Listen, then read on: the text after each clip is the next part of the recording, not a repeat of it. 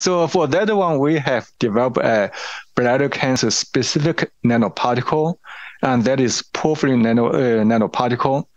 And the porphyrin, as you know, when it's activated by light, can emit fluorescence. So our nanoparticle can specifically go to a bladder cancer area, but does not go to the normal urothelial area. So the number one is that this nanoparticle can be used for photodynamic therapy. Means when we give nanoparticle and we do cystoscopy, the nanoparticle can tell us where is the cancer, where is not cancer, and can guide the resection.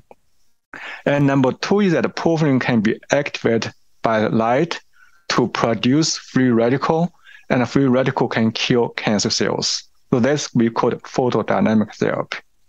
And in the article, we found that the photodynamic therapy can kill the cancer cells and induce immune response and make immunotherapy more effective.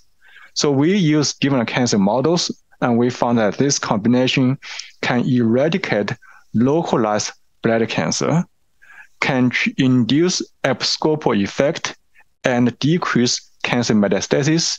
And we use several models of lung metastasis, and we found that the combination can significantly decrease lung metastasis and prolong the overall survival in mice.